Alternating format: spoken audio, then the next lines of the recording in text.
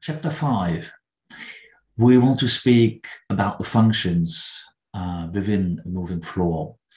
We have different functions that permit a moving floor to behave like a conveyor. So let's start with the slats. Behind my head, you have two trailers with a moving floor. One's with a complete set of slats, the other one with slats partly removed. Underneath the slats, we find the beams. They are white.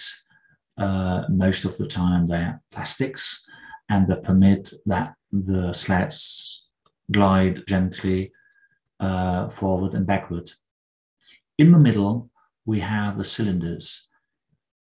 The cylinders can be positioned centrally. This is the most standard configuration, and they give the movement to the slats. We have in such a trailer sidewalls, a rear wall, and this is it. You fill in the bulk material and the moving floor will help you to discharge it quickly.